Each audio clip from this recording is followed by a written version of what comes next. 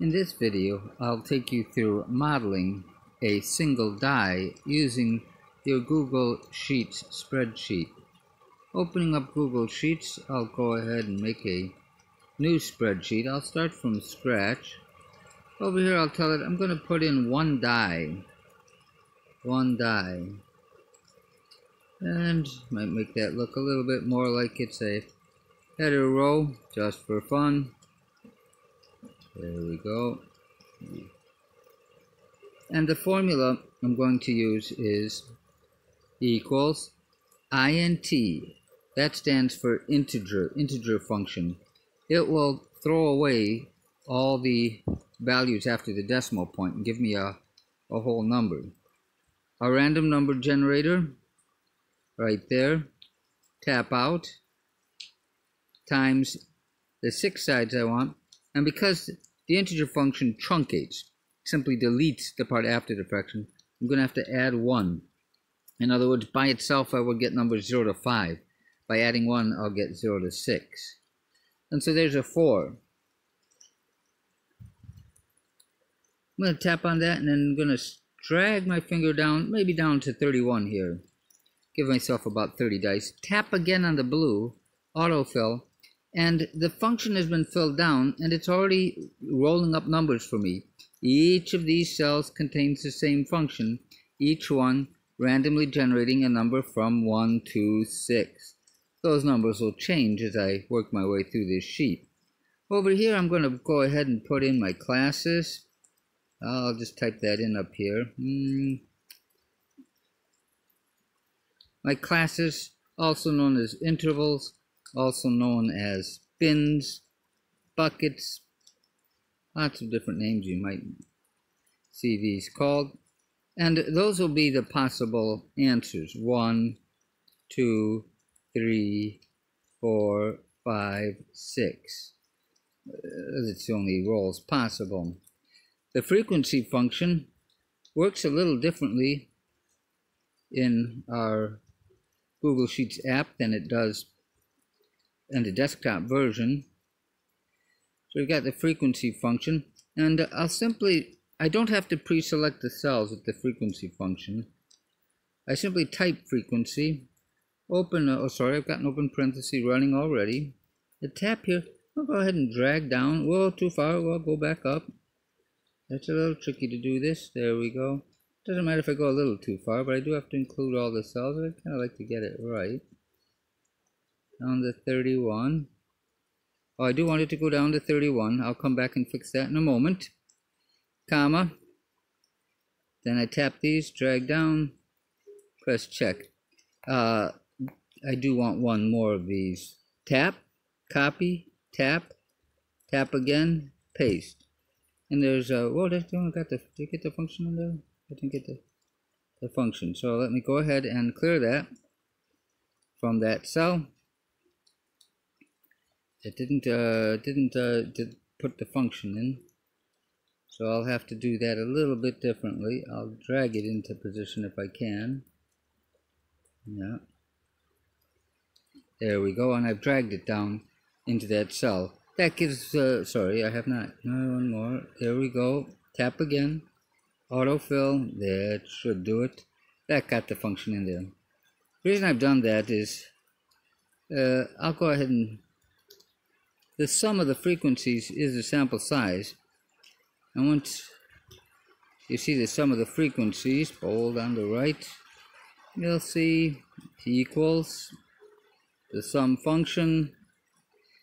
Tap in the frequencies there, and you see that's up to 30. I wanted 30. Makes a nice denominator for this particular case. Now, any side of the dice can come up with equal probability.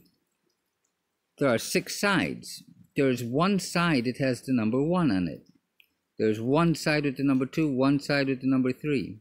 The mathematical probability is the number of ways to get a result, the one side, divided by the total possibilities, all 6 sides, 1 over 6. So that should be equal to 1 divided by 6. Average. Oh, good. Spelled it right for me. The average, not there. And put that over here, equals the average. Go ahead and tap that in. Tap, drag, check. Over here I'll just put in the word average. I've already got the word typed, so I'll just type it back in lowercase. Average, there we go. I'll stick that same thing bold on the right just for fun. The average is 5. If each of these was 5, there's 6. 1, 2, 3, 4, 5, 6. So there are 6 numbers, times 5 would be 30.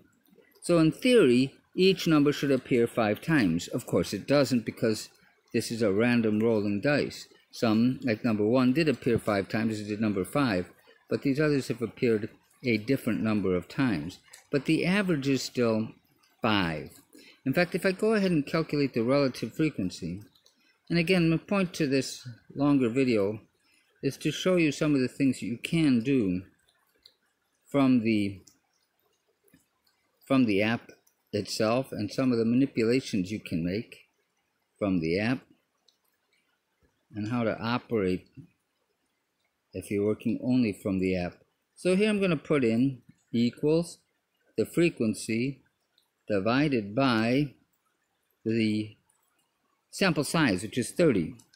And then I'm going to back up here to the D10, and I'm going to lock that on D10, press check. There's the frequency of the first one. I'm going to fill down, tap again to do an autofill, and then here too I'm going to put equals. The relative frequency should add up to 1, and it does. It adds up to 1. The average should be equal to a number that, if all goes well, should be familiar. 0.166666. That's equal to 1 side divided by 6 outcomes. 1 over 6 is 0.16666666. So the average of the relative frequency is indeed 1 over 6. In other words, on average, each side will come up 1 in every 6 times. The reality being, of course, different numbers will come up in actual rolls of the die. But this assures us that over the long haul, the mathematical probability is indeed going to work out to that average value, or it gives us some assurance of that. And again, the point here is to show you some of the things that you can do to manipulate inside your app, everything from column width to format to any particular thing you want to do or try to do from the app itself. It's available from here, so you can see these different things. If I want to auto size that, I can double tap it. A lot of capabilities are tucked away in this app. It's a very powerful app for working with numbers. Double tap, double tap. You can see I've got those columns resized. Let me go ahead and make a chart of this. I can't make a true histogram, but I can make a column chart of it that resembles a histogram. And there you see it. All I have to do is simply, well, I'll take off the legend. I don't need the legend. But there's a histogram of the chart. If I do want to force it to roll the dice again, all I really have to do is alter the spreadsheet to do that. I can do that a number of different ways. One way is to just simply type a number and then a random location. And that actually forces it to rerun the calculations. Here you see we have an unusual number of rolls of 6s. 40% of our rolls of 6 were rolls of 6. And if I want to force it to calculate again, I just change this number. It'll calculate, and I get a new calculation. This distribution shape is actually uniform. So I've demonstrated how to create an artificial die in the spreadsheet, the classes you can put it in, and the frequencies for those particular classes. This is a mathematically predictable result, But the reality of actually rolling the dice is that other values will sometimes occur.